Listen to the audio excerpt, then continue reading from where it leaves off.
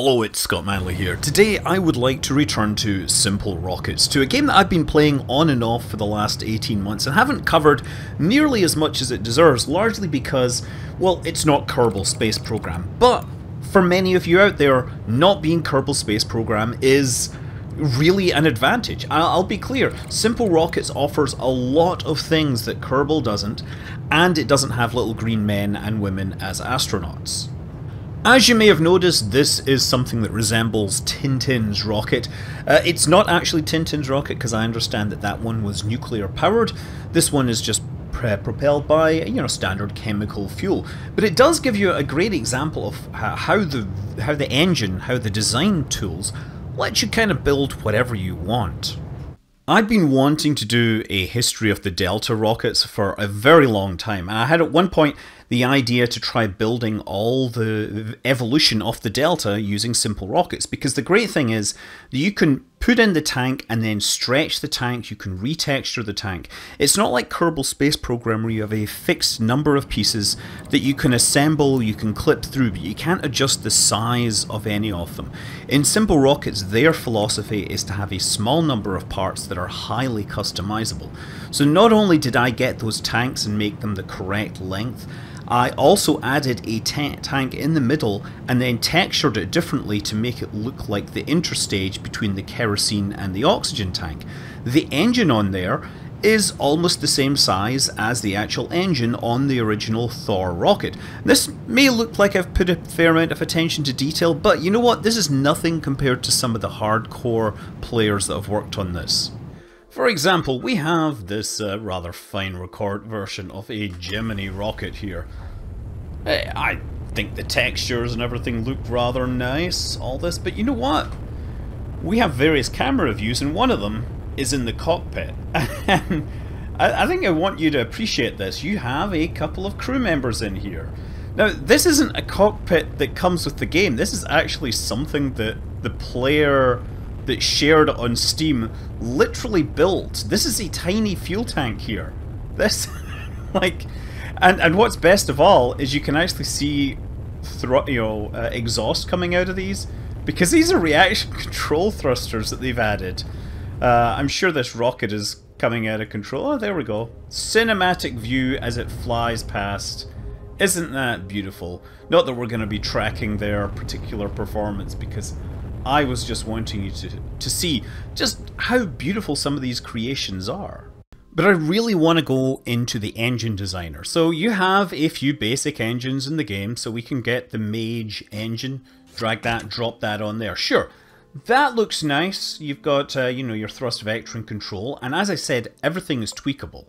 And I mean everything. If you select the engine, we can start adjusting it. We can say, actually, we don't like the gas generator design. We want a beefier gas generator. We want to have staged combustion, or we want that full flow staged combustion. That's right. Oh yeah, there's the beauty of it.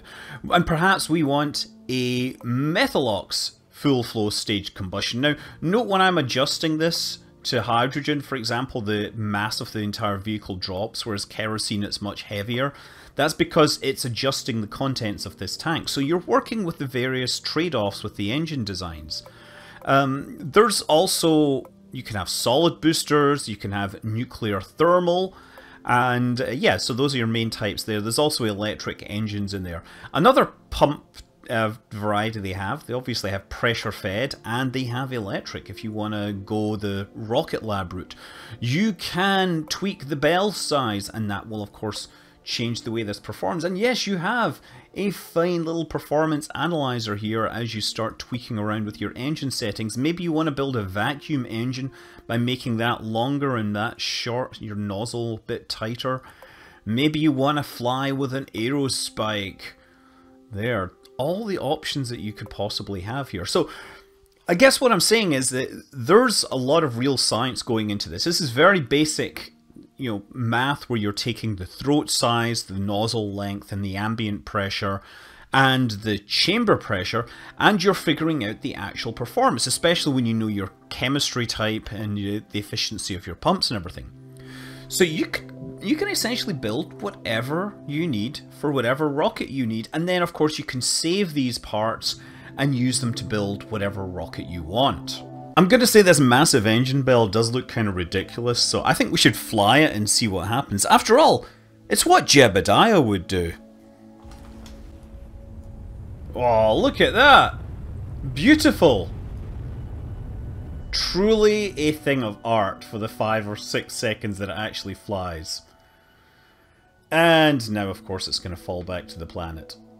And that thing is not going to really act as much of a parachute, but it might act as a bit of a shock absorber. After all, those engine bells are pretty good crumple zones if you think about it. Well, so much for the crumple zones.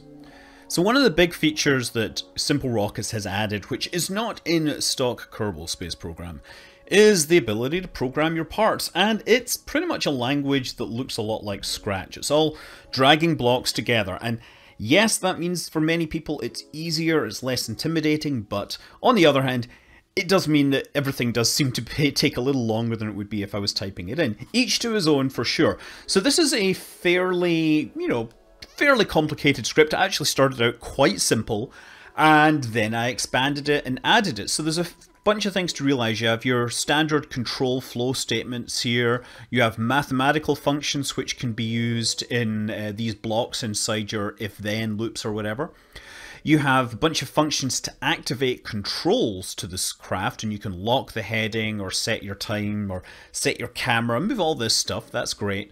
And then you also have a bunch of information that you can read from the environment. For example, you can read your, velocity here, by the way, acceleration and gravity are in here. So if you want to read your gravity, you read it from that. There are events, and events can be used to trigger new sections of code. So you can have multiple sections running in parallel. One example might be your core program might just be an event loop which broadcasts messages to subloops, and then they do all their thing. You can create variables, which are pretty easy. You see, I've used these in a few places just as gatekeepers. And this is, of course, the list version of the variable. That's fine. But custom expressions are kind of basically variables that are smart. Every time you call them, they do all this math for you. And, so you can then use this in your calculations. Here, there. I don't know where I've actually used it. Yeah, you can use your stopping altitude as using my stopping time calculation and so on and so forth. And also, you can do custom instructions, which are just like subroutines. They can't return values, but you can return values through these global variables. So for example, in this loop here, I pulled out the set the landing thrust and set landing attitude into two separate functions here. So these are sort of working. They're largely a bunch of heuristics combined with a bunch of math. So let's actually see this fly. Now this is going to start out on the moon, then fly down range all on its own without me touching the controls, and then it's going to land. So let's bring up the velocity information. Let's bring up the average AGL, average ground level thing, altitude. Yeah, it's looking pretty nice. Got that little engine running there. You'll notice that the exhaust is more realistic. This is a vacuum, so the exhaust spreads out into a wide angle and of course stops because I turned off the engine. And this is one of the electrically pumped thrusters as well, using kerosene and liquid oxygen, which is why we have the insulation. So this thing is going to go upwards, and once it starts, the vertical velocity starts dropping down, it'll kick in its landing routine. Right now it's sort of at the apex, so it's designed to just sort of hold a vertical attitude and wait for itself to figure out where it's going to land. Once the velocity drops below -20 meters per second, it'll start trying to figure out when it should fire its engine. So those two numbers up the top, those are from me. The first one is the altitude at which it thinks it needs to begin on its braking burn so that it stops just above the surface. The second number is the acceleration after gravity has been subtracted. So these were just numbers that I used when debugging the system. So AGL is going to get equal to that, and then we're going to start firing our engines. And we'll start decelerating. Now I added in a little bit of fudge factor, a little bit of slop into this, just to make sure it doesn't stop too late, because stopping too late is a lot worse than stopping too early.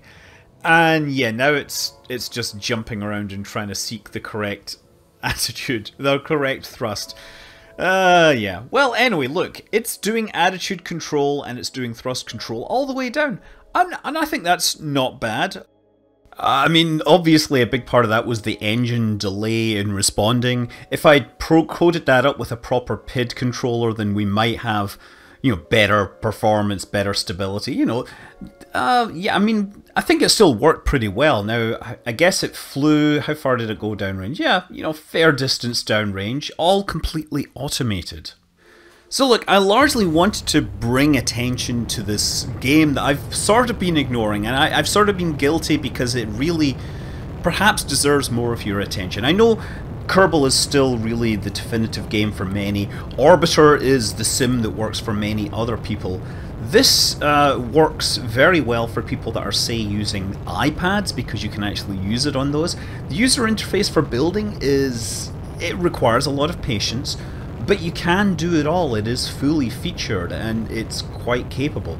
You can certainly get the PC version if that's what you want. If you don't like little green men, then again, Simple Rockets is perfect for you. If you want to build things that look like real rockets, it's pretty good at that. I will say that the planet sizes are still small. The orbital velocity around the home planet is 3.5 kilometers per second, so it's bigger than Kerbal planets, but still way smaller than the real thing. I will say I still have a lot of problems with the control scheme. It's great that you can, push the buttons, press WASD and fly things, but the lack of a nav ball is a real killer for me. I get confused all the time, and the one that they project on the screen frequently doesn't work very well. Also, the autopilot in many situations is inferior to my hand input controls.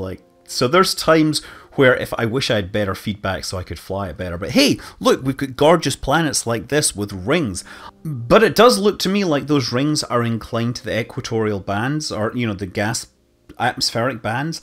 And that shouldn't happen because those are a sign of the rotational axis, and the rotational axis creates the bulge, and the bulge causes anything in orbit to precess. So rings which would be inclined to that would break up and reform along the equator. So yeah, future reference for you sci-fi people, always make sure the rings of your planets are aligned with the atmospheric bands on the planets. Unless you have some other magic that's holding the rings in the correct orientation. But anyway, after about 18 months, Simple Rockets 2 really has pushed itself to a point where it is worth recommending. I mean, that is, obviously Kerbal is still the one which is very easy to pick up and play and do lots of stuff with. But this has the ability to build those classic rockets without downloading mods. It's going to run on your mobile devices, on your iPads, or even your phone if you've got very, very tiny fingers. I don't recommend it if all you've got is a phone. You can build those classic rockets. You can try programming them. It's gonna give you a lot of things to do if you are a self-motivating person that wants to build rockets and fly them. And if you can get through the various peculiarities of the user interface, which seems to make you click a lot more than you need to many of the times. But then you get rewarded with images like this, such as crossing the ring plane of a planet with a spacecraft which is nice and shiny because you textured it that way. And of course, just because it's not Kerbal Space Program doesn't mean that you can't build Kerbal rockets in it. I'm Scott Manley. Fly safe.